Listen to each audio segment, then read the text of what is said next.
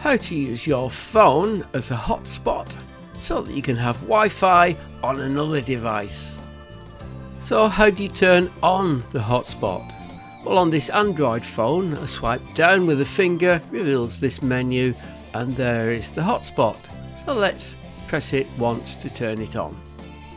But don't worry if it isn't there on your phone, because in the settings menu you'll find it in connection and sharing. Select personal hotspot, and then we need to switch it on. So we do that by clicking the little switch. Around this area we'll find the name and the password. Make a note of these because we'll need them later when we go hunting for the Wi-Fi. Open up the device that you're going to use the Wi-Fi on and go to Settings, and then select Wi-Fi. Here we can see the name of our phone, so let's select that.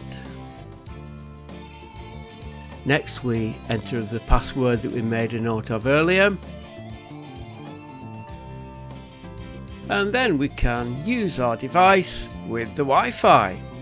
So grab a sandwich and then we can take it easy.